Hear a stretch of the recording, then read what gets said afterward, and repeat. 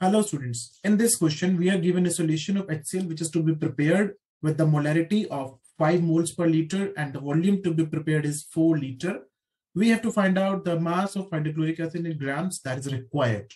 Now we know that the molarity is given by the formula that is M equals to N upon V, where N represents the number of mole. So the number of moles can be calculated by multiplying the molarity with volume.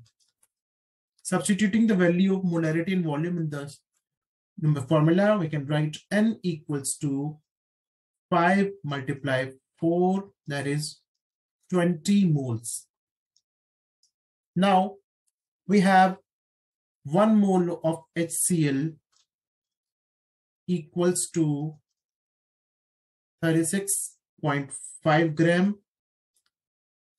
So 20 moles of HCl will have 20 multiplied 36.5 gram, and this gives the value of 730 gram HCl. So to prepare the solution of molarity as 5 moles per liter and volume 4 liter, we need 730 gram HCl.